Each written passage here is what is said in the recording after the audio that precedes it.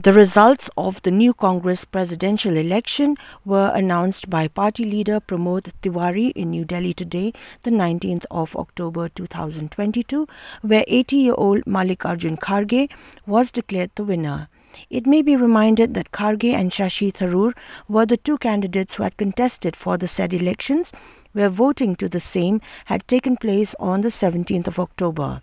Kharge, who is the first leader to hold the position of President of the Indian National Congress, is the third Dalit in 25 years to lead the 138-year grand old party. Mallikarjun Khaege received a thumping 7,897 votes, while Shashi Tharoor trailed behind with 1,072 votes. Shashi Tharoor, who had congratulated Kharge on his victory, also spoke about the Indian National Congress by saying, I quote, "Revival of our party has truly begun today," unquote.